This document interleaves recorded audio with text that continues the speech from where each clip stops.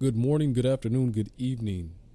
Thank you to wherever you are watching from, wherever you're watching. It's your host, Crypto Glenn. You could have been anywhere in the world, but you're here with me, and I appreciate it.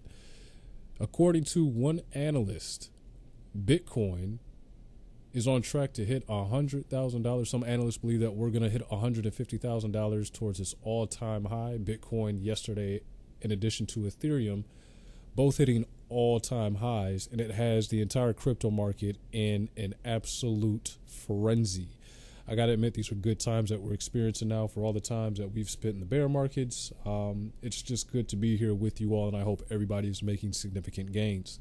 Bitcoin's recent breakout likely has legs, but investors should be cautious with how much cryptocurrency they own, says Edge Capital Manager Todd Gordon. I think this should be part of the client's portfolio, but a small part.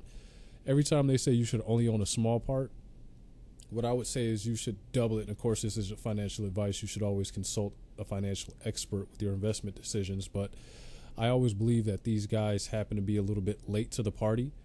And if you were taking his advice, you only had a little bit, you would only have marginal gains, versus if you had a whole lot of bit, all the way going back to when Bitcoin first hit the initial pump. I call this a second pump that we're in now. You'd be up a couple X's. So right now, everybody that did the exact opposite of this and had pretty significant holdings in crypto, people are really, really happy. Ultimately, it's my opinion, it's other people's opinion, other analysts' opinion that Bitcoin will see $1 million, but that's going to happen once for lack of a better phrase, the older folks have already passed their wealth on to folks in the next generation, or once they're finally advised that they should be moving a significant portion of their net worth into Bitcoin. Roughly 3% of Gordon's portfolio invested in various digital assets, with Apple looking into technology.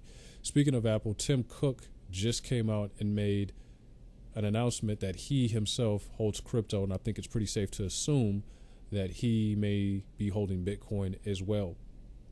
Tell Federal Chairman Reserve Jerome Powell helped spark the recent rally by saying he was not considering a crypto ban. Thank you, Jerome, for that, as well as information regarding the Fed beginning to taper, starting, make its rounds against national pundits.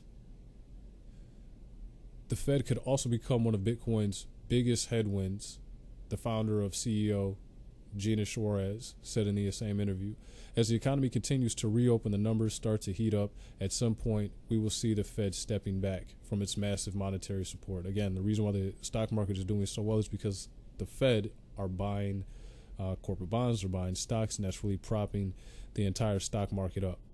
What else has people very excited in this current news cycle of Bitcoin is MasterCard has begun to look at how to implement payments for its credit cards. They actually went on to found a partnership with a company in the Asian Pacific.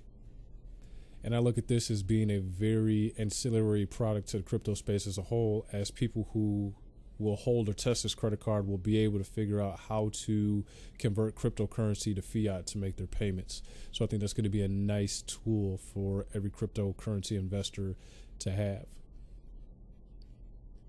As I was just making mention to, MasterCard has actually forged a couple partnerships with the Amber Group and BitHub and CoinJar in order to allow customers and businesses across the Asia Pacific to obtain crypto, link MasterCard, credit, and debit prepaid cards, the company said in a statement on Monday. Cardholders can now instantly convert their cryptocurrencies into a traditional fiat currency that can be spent anywhere that MasterCard is accepted. That's huge. We saw that Visa was working with some stable coins here a few months ago, and it looks like this could be more of that. And it's awesome to see that this whole entire thing is finally starting to come full circle. Some 45% of those surveyed in the Asia Pacific said that they are likely to consider using cryptocurrency in the next year. I like to think that number is a lot higher. And 12% said that crypto in the last year, according to the MasterCard Payments Index, said that they had used crypto. So, 45% and 12%, that's not bad. I like to think that maybe this 12% is a little bit higher. MasterCard said in late October it was working with digital asset platform Bakkt to allow merchants and banks in the U.S. to build cryptocurrency into their offerings. Knowing what we know now, let's actually go ahead and take a look at some additional news that's coming out of the crypto space. There are a growing number of mayors in the United States, whether they have been recently elected or re-elected, that made the announcement soon after their election had come to a finish, that they would be taking some, if not all, of their paycheck for the next year in Bitcoin. One of the individuals who is spearheading this, we all know, is Amir out of Miami, who said he'll be taking his year's salary in Bitcoin.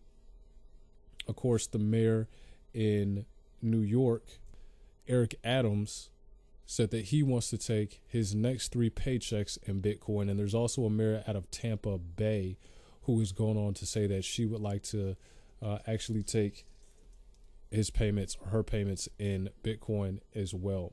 So this is good news all across the board. I think ultimately we're going to end up seeing here is just finally this massive wave of adoption that we've been seeing. After all, the last time we had a bear market, it was the politicians that were kind of trying to flood the markets, and now it looks like that they are finally starting to come on board. So you've got Jane Castor, Francis Suarez, Eric Adams, and the mayor of Tampa Bay, who have just come out and said that they actually want to start taking a look at receiving their next paycheck or all of their paycheck in Bitcoin. All right, so when we look at the actual crypto markets, we want to take a look and see possibly what could the market be getting ready to do. I've been paying very, very close attention to this. If you guys have been following me on Twitter, this is the Bitcoin chart. I want to take a look at something that we were taking a look here at Ethereum.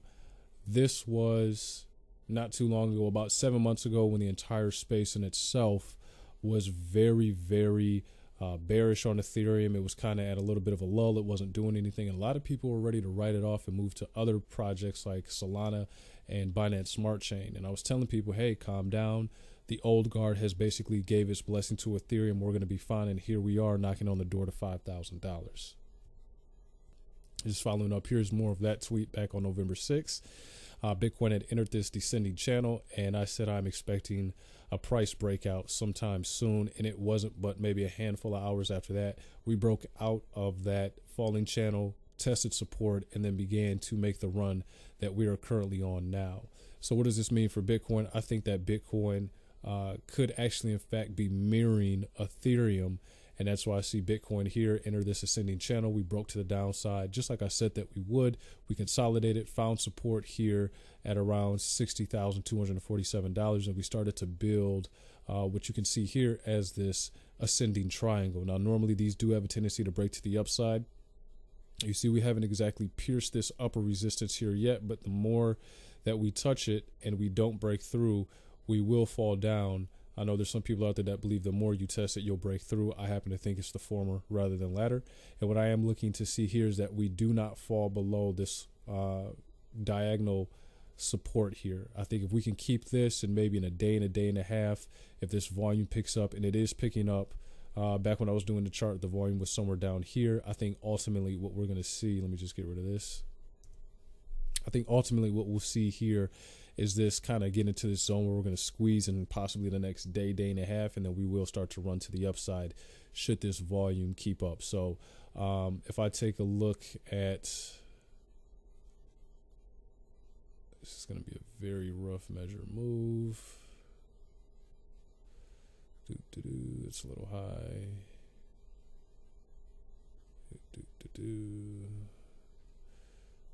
Take this here. So that could potentially put us in the realm at around, I'd be comfortable saying around $72,000 for a price target here. So if you're trading this, this would be a setup that I would definitely look to pay attention to. Just make sure you don't get any strong reversals down here. And if you do get a reversal, maybe place a little bit of a stop loss just below this support down here, because I would be surprised if we had a little bit of a fake out if we did break below this diagonal support before coming back up into this range and breaking to the upside. And essentially what that might look like is something like this. You could have this, it starts to go up, then it breaks down, and if it breaks down, then it fakes out, bounces, and then runs to the upside. You could also potentially see us maybe not even fall below that support line, keep bouncing into this tighter range, and then ultimately, you know, start to take off or something like that. So just something to be on the lookout for. I don't want to make this too long of a video. I do just want to talk about, you know, Bitcoin looking very bullish right now. And if it is looking bullish, obviously you need to be thinking about taking a little bit of profit off the table. Just in case we do retrace, you can always have some additional money to push back in to the market and increase your position in certain cryptos. If there's any coins you guys want me to look at, leave them in the comment section below. Something I'm exactly and so glad, not exactly, but very glad to see is the listing to BoobETH, NFT project that I'm very bullish on, has finally been listed on NFT Calendar. Hopefully this starts to spark more of a buzz going into the community. And I do know that community is running out of space. So if you have not joined, remember, it's only open to the first 500 people that are going to get a free whitelist spot. And I know they only have a few more spots left. So if you like NFTs, if you like making projects, or if you would like to make your own project and have the devs give you the code to make your own project, crypto project, or NFT work, BoobETH is definitely the NFT you need to be holding.